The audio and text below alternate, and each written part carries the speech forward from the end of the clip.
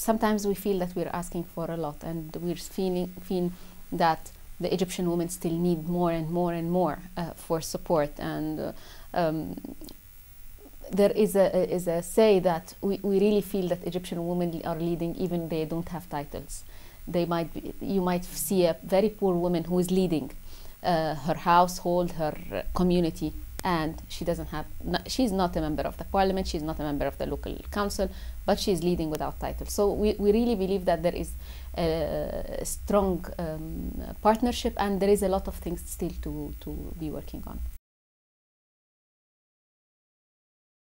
I think with adopting the gender equity seal certification model, we can reach somehow a balance between giving incentives for the champions that are with us, and actually giving a right framework for women to work in, an environment that she is comfortable with, her having her rights, securing her children, working for a future. And this is very important because we need women to continue in the labor force and not to drop out of the labor force when getting married and when they feel that they are not supported. And it needs public-private partnership. It needs efforts from the government to put system and ensure system in place, and also it needs effort from the private sector, because they need women to work, they need women in their factories, they need women in their companies, so they have to provide their support and they have to abide by the laws and the regulations. It's a momentum. The momentum is there. There is a process that we are following.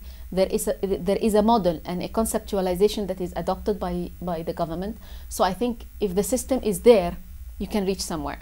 The issue is that we are not calling for only gender mainstreaming. We are calling for gender mainstreaming, women-specific interventions, and in this leveling, there's sometimes you need specific interventions to target specific women, and we cannot ask for equality at a stage where you need more and more and more for women, especially for poor women. So we are handling actually the two levels, and the Egyptian government is supporting the two levels: specific interventions for women and the gender mainstreaming approach at large.